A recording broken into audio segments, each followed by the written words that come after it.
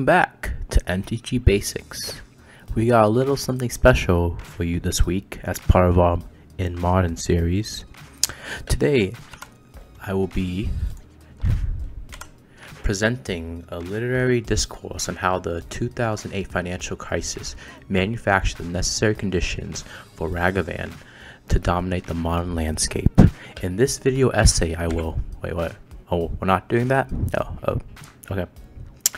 Alright, so today actually I'll be giving a quick TED Talk, or should I say a Timmy Talk, on a pretty well-known deck in Modern, Mono Green Tron. And this is your MTG Basics Modern Primer.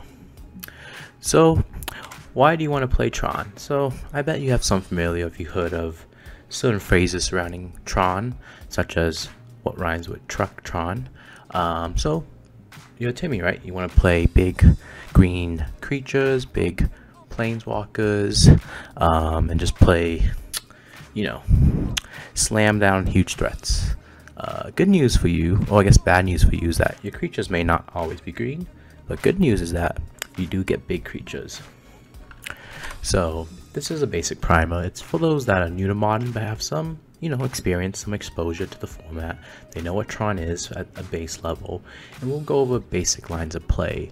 And this isn't really directed towards the more experienced Tron veterans, but if there's any of you out there, feel free to maybe leave comments in the video showing advice or more advanced lines of play, or perhaps even nuances or complications surrounding the things we'll present here in this video.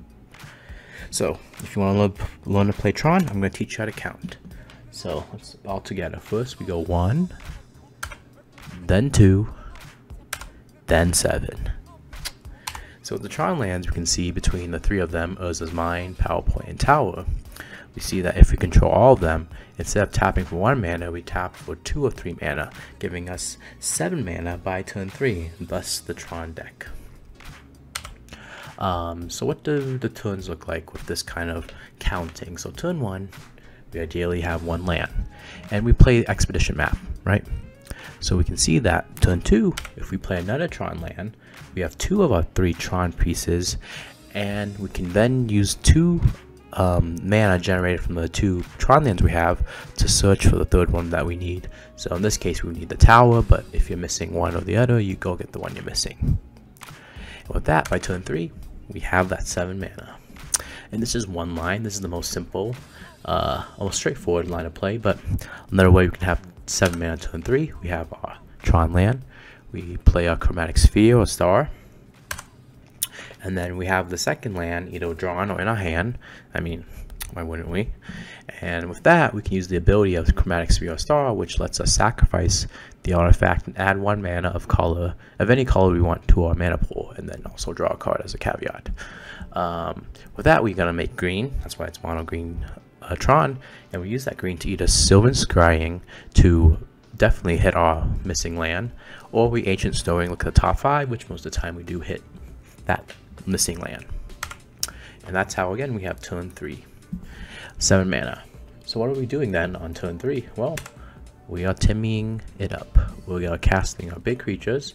So here we have Wormcoil Engines, or our big Planeswalker, Karn Lubricated. Or, with a more recent addition, well, relatively recent, we can use Karn Creator, and we'll notice that our sideboard is a wish package, so we can grab any of those artifacts we may like, and might as well cast them too, right, with 7 mana. Alright, just to reiterate, on turn 3, we are most likely casting one of these spells. Our Wormcoil Engine, which is just a big creature, Karn Liberated, which deals with the hand and board, and Karn the Great Creator, which can deal with more specific niche situations. Turn 4, we ideally play another land, so in that case, our mana, ability to generate mana goes up to 9 or 10 mana. So we can use that to cast Ugin, the Spirit Dragon, or Ulamog, both doing very strong effects. So one thing about Tron is that you can mulligan very well, and you should aggressively mulligan to make sure that you play Tron, right? So just to quickly go over that, our hand needs really 2 parts. As other hands, but specifically in Tron, we need a way to get all our Tron lands, so we can either have natural Tron, which is just drawing the Tron lands in our hand naturally, or we can have 2 Tron lands in Expedition Map, which is pretty much the equivalent as natural Tron, or we can do the line we mentioned earlier that gets us that 3rd Tron land. And with all that, this can take us 3 to 4 cards. The second part is threat. So we want to do something with all that mana. There's no point making all that mana if we're not doing anything. So again, the second part in sculpting a hand is having a threat. And of course, more is better. Higher card advantage is better. But if we can just make Tron and play 1 card, usually with Tron, that 1 card has a very strong effect where it can stabilize, letting you live longer and drawing into more high-end threats.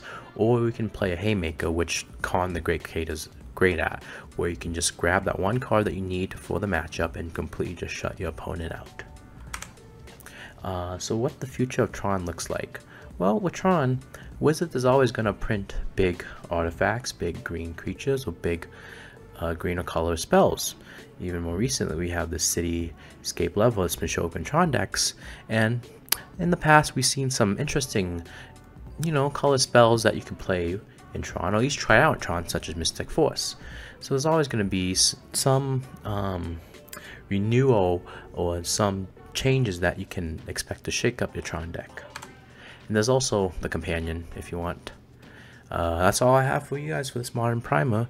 Make sure you like, comment, and if you have any, things you want to say about Tron in the comments, leave them down below. Thank you.